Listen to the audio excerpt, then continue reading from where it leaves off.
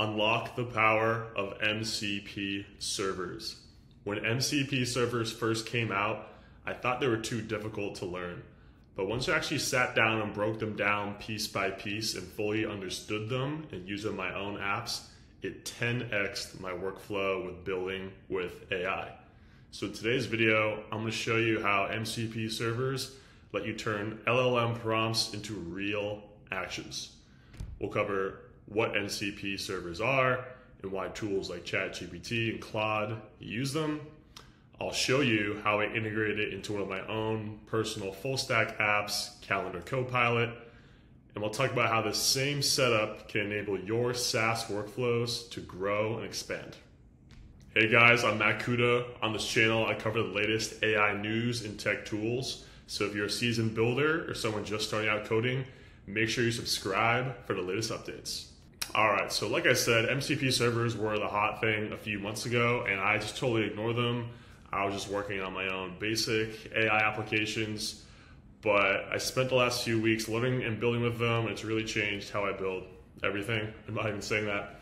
So MCP stands for Model Context Protocol, okay? It's a way for you to let your AI models discover and safely use your tools without hard coding every behavior. Because think about how OpenAI language model works right now. You have in your application, it's trained on millions of data sets, right? So it's very smart. But if you want to plug in your own data, whether that's your email, whether that's your calendar events, whether that's live sports scores or live weather, it's not going to have access to that data. So that's where MCP servers come in to fill in the gap so your language models can make use of the real data.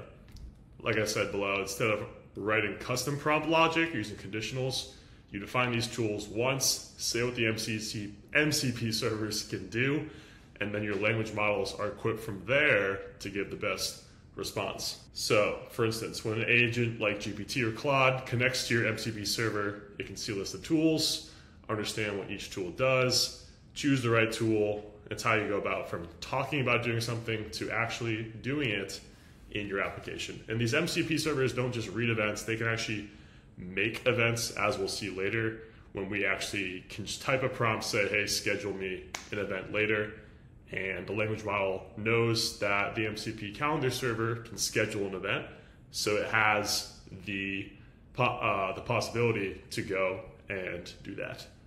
But before we do that, let's break it down more simply and just explain this with an ice cream shop. That's kind of how I put it in a metaphor in my head. So imagine you have a kid and you're ordering ice cream for them at an ice cream stand. So your kid in this situation is the prompter, right? Because they can't communicate directly to the ice cream stand, whether they're too young or too shy. So you are the middleman, you're the large language model in between that can talk to your kid and communicate with the ice cream stand, right? And the ice cream stand in this situation is the MCP. It's going to provide you with tools. So let's say your kid says, I want the most chocolate flavor, right? They can't read the menu, they've never been here before, but they know they want a lot of chocolate, right? So you, the large language model, are going to say, okay, I know I have to order ice cream here for my kid. And then the ice cream stand, they usually have the big menu up front. That's where you can call the tool like get flavor list. So you as the adult read the flavor list, you get back vanilla, strawberry, cookie dough, and maybe one of them is double chocolate crunch. Okay, now I can determine that's likely what my kid wants. Great. And from when you also, call the tool calls for what's available at the ice cream stand, you also know you have the possibility to order a flavor. Thus, you say, okay, I know I want to order double chocolate crunch, order that for my flavor, get one for my kid, he's who's asked, and then you complete the relationship. So simple example, but that's kind of how I saw it in my head. Now let's transition to a real application of MCP in my app, Calendar Copilot, which I'll flip to here. So this is a Next.js application I built with an OpenAI large language model on the back end, and I'm hosting a MCP server in the same repo that is connected to my Google Calendar using a Google Service account, which allows it to read events and create events fully with permissions. So in this application down here, I can essentially talk to my calendar and say, what events do I have today? Right now, of course, there are existing tools like Google Calendar I can flip to and see, but you can imagine when you want to integrate this with an app, maybe this is my multi-purpose everything app that I have hooked up to, my Google Home or Alexa, where I want to process my voice and have access to all my data. This is a simple example of that. So I ask it this, what events do I have today? I could have phrased this any way I want. It's going to use the Google Service account to view our calendar, and boom, it can see we have shoulder day today. We can click on the link that it provides. It should take us to our calendar. Yep, we can see that event there. We can also have it create events on our behalf. So we can say, schedule me board game night tomorrow evening. We can send that.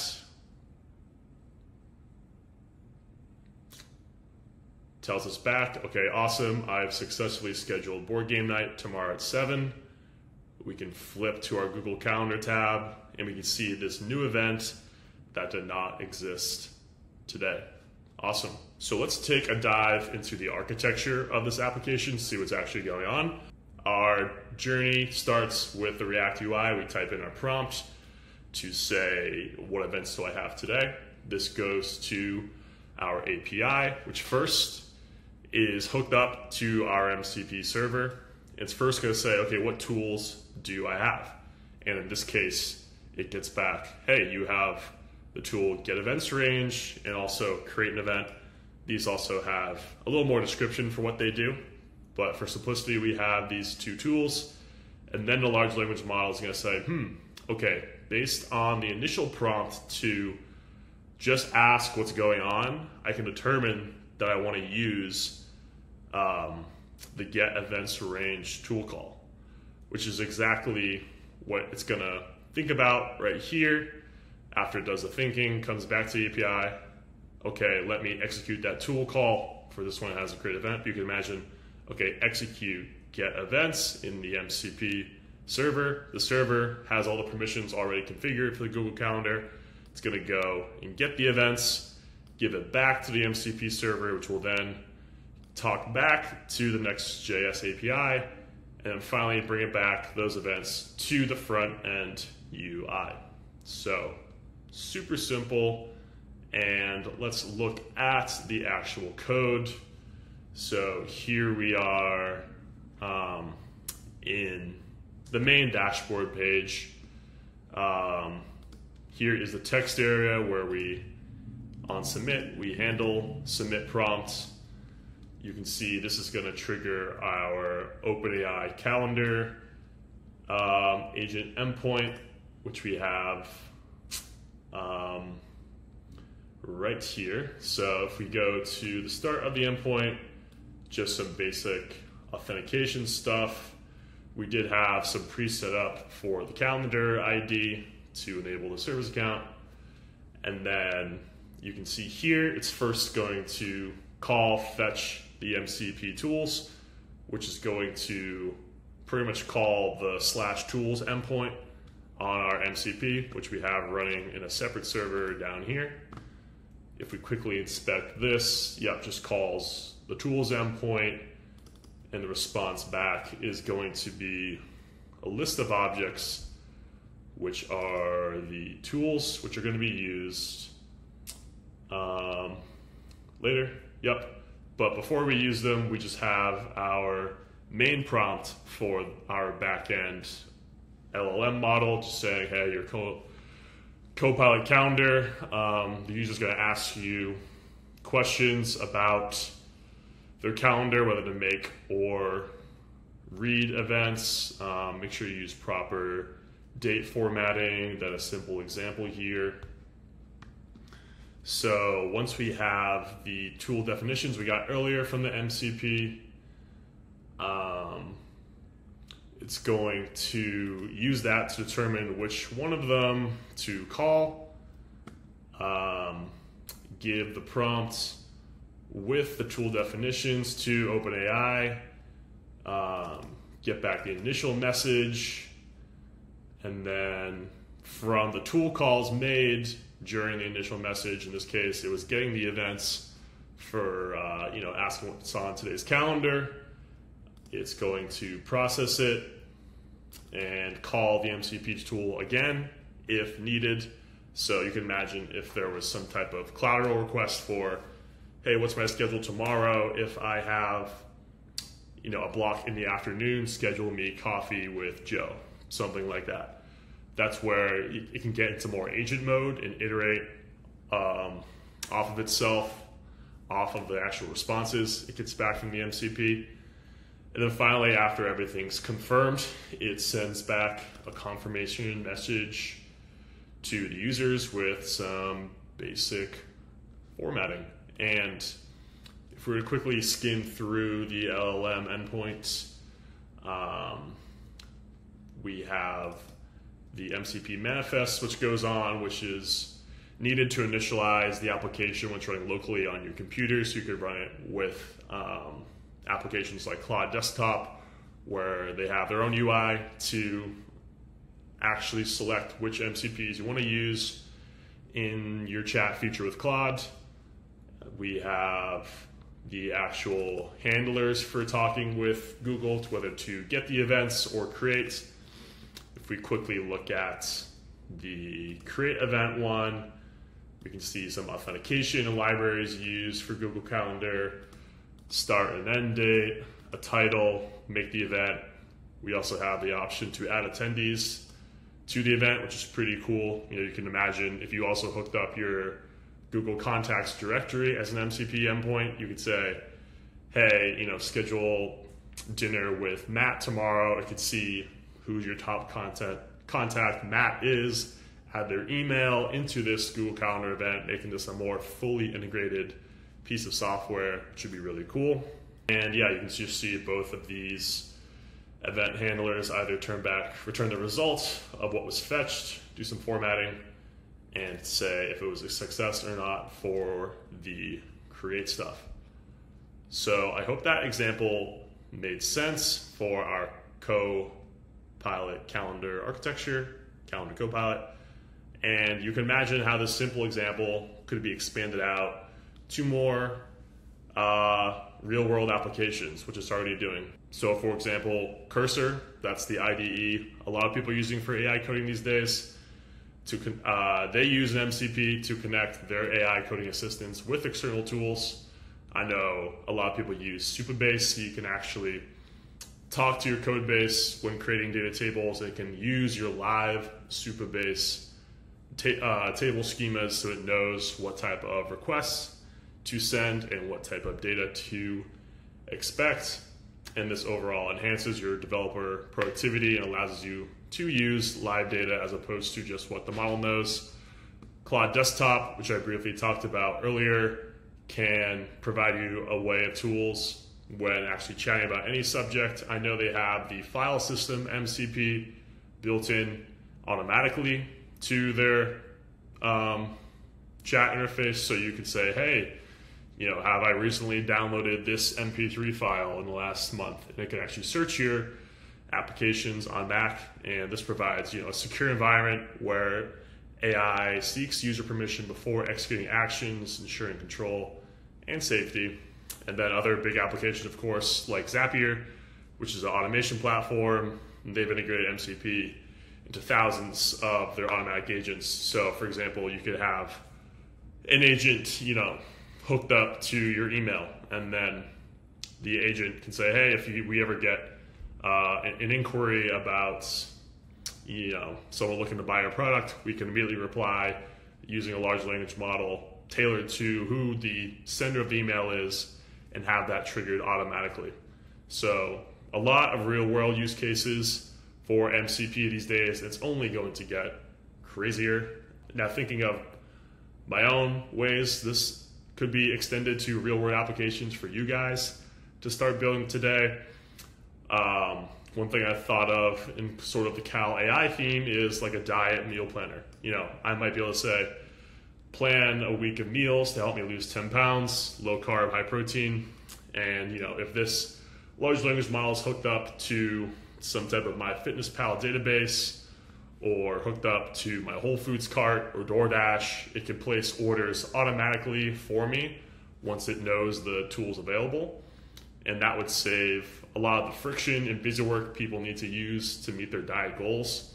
Something I might honestly build, you know, especially with AI voice assistants, invoice assistants.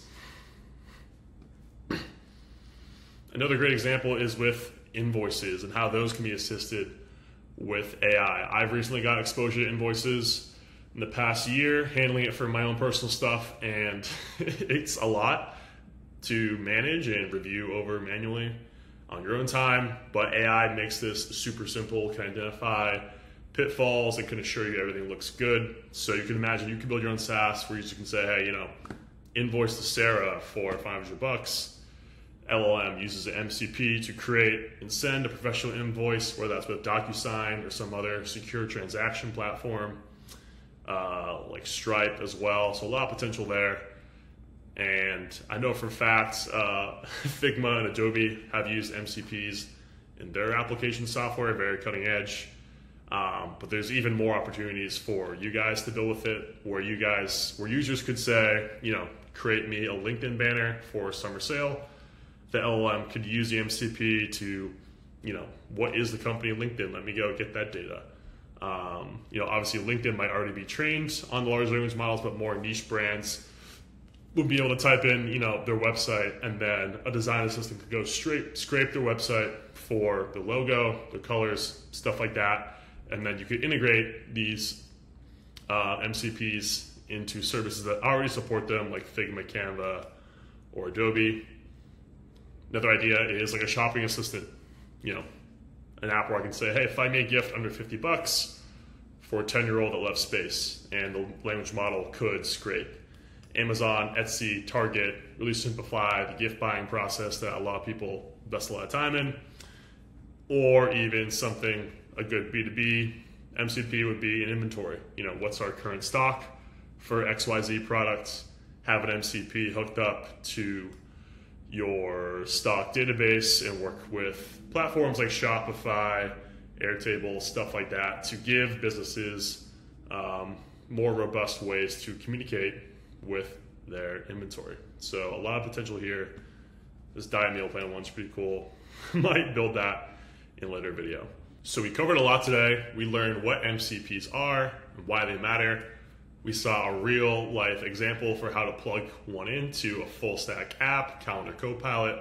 We talked about how real tools like Cursor and Claude are already using MCPs in production. And we also walked over some SaaS ideas for you guys, hopefully get inspired to build today.